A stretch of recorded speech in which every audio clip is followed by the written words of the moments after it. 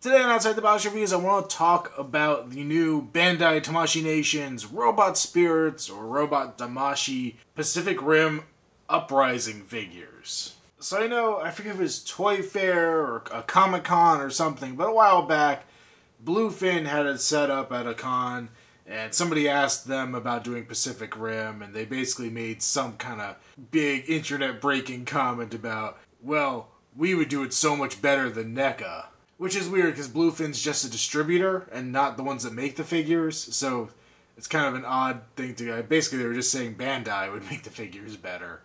But after all that time, finally, with the sequel, that's what we get here, is a brand new line of figures. But interestingly enough, Diamond Select ended up putting out basically the exact same figure selection of their own line. So whatever happened here, it wasn't just Bandai Tamashii Nations that got the rights to make these figures. NECA just lost, one way or another, or chose not to pick it back up, which kind of seems odd seeing as how much they milked the first line dry. I think they would have been on for a second, but, you know, Randy likes to pick and choose his licenses based on how he feels about things, and, I mean, I wouldn't necessarily fault the man for being a little worried about what Pacific Rim 2 would be without Del Toro. And full disclosure, I really didn't like Pacific Rim 2 all that much without Del Toro. I mean, it was fine in, like, you know, I need a kaiju giant monster robot fight fix, but, you know, I have a whole bookshelf full of movies that are basically that. So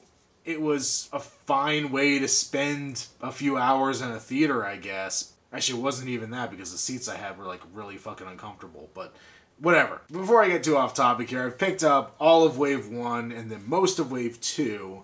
Wave 1 I was actually lucky enough to find as one of those last things before Toys R Us went to clearance nuclear apocalypse mode. It was the Gypsy Avenger, Phoenix Bracer, and Titan Redeemer figures. Basically the center over to the left. It also included Scrapper, who I forgot to even set up in this shot. He's like toppled over underneath Titan Redeemer over there. And I'm not going to knock all these figures over just to pick him up, because he's kind of crappy anyway. And then on the left, I picked up Saber Athena and Guardian Bravo, I think, from the new wave. You can tell that I'm not super psyched about these designs or these characters, mostly by the fact that I can't remember what the hell they were called. And with the first movie, I knew, like, all of those obscure Jaegers that showed up for 2 seconds in the intro. Within a couple weeks of the movie being out, I had, like, their names down. I knew exactly what they looked like. Here, I don't even care about the ones that are really in the movie. But when it came to which figures to pick up between the Japanese imports and the American domestic releases, I felt like it was a really easy choice to make. Diamond Select can be very hit or miss. Bandai Tamashii Nations, I'm usually a huge fan of. And I was even more excited because, thanks to one of my friends, I've kind of gone down the rabbit hole on Robot Spirits figures, particularly their Gundam figures. And I've really, really enjoyed collecting those and displaying those. They're really well-made figures, so I'll have to talk about them in depth at some point. But I figured these would be a lot of the same. And to a degree they are. They are priced below what a standard Gundam would be. This Gypsy Avenger here, I think was only 20 bucks. The others, I think, were about 30 each. Setting aside the others to just kind of look at Gypsy Avenger as the prototypical piece. The cheapest, but yet somehow the best of the bunch of them. I mean, they're nicely detailed in terms of sculpt. It has some great panels throughout them. It has a lot of the right sculpting for the characters. I like that they actually include some, like, translucent bits on this one. None of the other ones have translucent bits outside of the weapons, though. Gypsy Avenger also had, like, alternate arms, so you could have the gravity gun, which I have problems with, but we won't get into that. Not on the figure, just on the character. And then we got the chain sword on here, and that kind of good stuff. Extra hands for everybody. The articulation is bananas. I mean, you have the kind of drop-down legs that Tamashii Nations is famous for, so you could swivel them out to get a better range. Just tons of ball joints and swivel joints and double-hinged everything, and you can basically move these figures into any position you would ever want to have them in. They are just ridiculously well-articulated figures. The only downside being the heads. On some of them, it feels like they need a second joint at the base of the neck that they don't have to get some more, like, dynamic-looking up poses. But for the most part, they are really, really articulated, very easy to pose, and you can kind of balance them out pretty easily once you put them back down on the shelf. But my big gripe about these characters, and the one thing that I think NECA did a at least decent job of that Bandai hasn't even touched, is paint applications.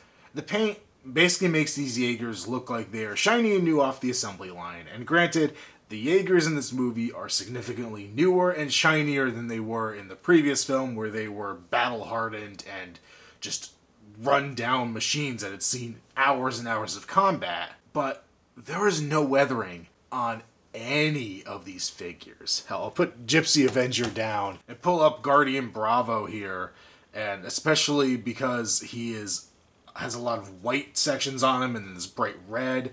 And hell, we can even pull in Saber Athena as I knock things over.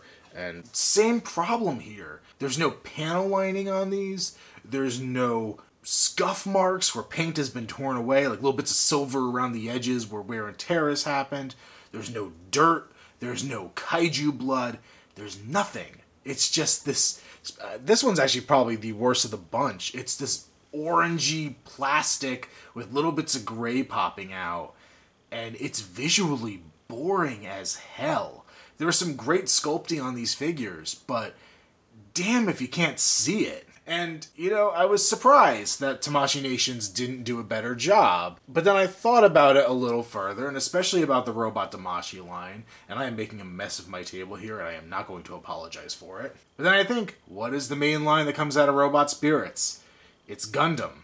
And those are exactly the same. The difference being that the Gundam is going off of an animated source material, so adding panel lines makes it look cool and makes it look more realistic and industrial, and the whole Gunpla model kit universe, people obsess over getting perfect panel lining and getting in those cool little worn details, which is part of the reason why I've kind of gotten into building some of those lately, because it's just a lot of fun to make things look like crap after you make them look nice. But yeah, you look at this mobile suit here on the right, and you can see there's panel lining detail all throughout it, but no paint to accent it. And I think it works better coming from an animated source. I think it also comes across better being that because it was an animated base, Gundams and mobile suits are designed to have a lot of different colors, contrasting bits to make it more visually unique without having to spend hours with each panel cranking out little details. When you have a CGI creation like the Jaegers, they always have that detail in them. You render it, I assume. I don't know. I haven't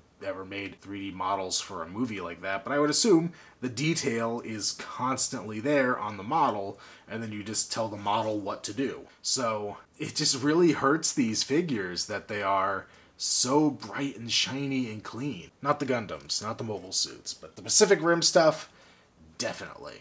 I'd also like to call out that Bracer Phoenix, I believe it should have these tracks here in the front, how it can move the guns from the front and back of its chest. And there is no track, there's just like this open space. So I think that's a missing detail on that one, but that's just me being nitpicky about one specific figure. And then while we're crapping over a figure for its paint job, let's look at Scrapper here. That is all one color instead of the multicolored version we see in the film. This really just feels like something that came out of a vending machine. It doesn't look like an actual thought out figure or accessory or anything like that. No articulation, just this gummy little rubber bit. And just to wrap things up here, just to do a quick comparison, there is the Gypsy Avenger there in the center. I feel like it's the most standard out of all of these, so might as well use it as my comparison point. And on the right there, I couldn't find a Gypsy Danger hanging around easily, so I have I think it's Coyote Tango from NECA. And you can see, A, it's a lot taller, and then B, it is a lot dirtier and a lot grosser looking. Now, the articulation is nowhere near what Bandai has done, and the posability definitely is lacking, but it's definitely a much more detailed machine for sure. And then just to give you an idea of a kaiju, there is, I think this one was just called Axe Head there on the left. And it was like the repaint of Trespasser, or maybe I have them backwards, but that's kind of the average kaiju we got out of that same Knife Head mold. That was the second coming of Knife Head, not that first tiny one. So they actually do scale decently with a kaiju. They do kind of sit a little shorter than the NECA ones, so that's not too bad if you already are all in on that first line. You have an okay comparison point. I'm not interested in picking up the kaiju from this line, to be quite honest. I wasn't really impressed with the kaiju in this movie, so I don't feel the need to buy any of them. So yeah, even after putting these on display and kind of airing my thoughts about them. I thought I might have kind of come to a conclusion while doing a pseudo review of these guys, but I still don't know if I like them or not. I obviously liked them enough to go and buy the 2 from the second series, and I do intend to pick up Obsidian Fury. He just hasn't been in stock anytime I've gone looking for him. But these overall are just leaving me a little cold, and I think it's a lot to do with the movie and the character designs, and beyond that, I guess it's the paint. And I guess I could repaint them. I guess it wouldn't be hard to put a wash over these figures and make them look a little more worn in and just paint them up like I would anything else. But it is a little disappointing for an import figure, which I usually associate with being a higher quality and more detailed piece, to kind of just be this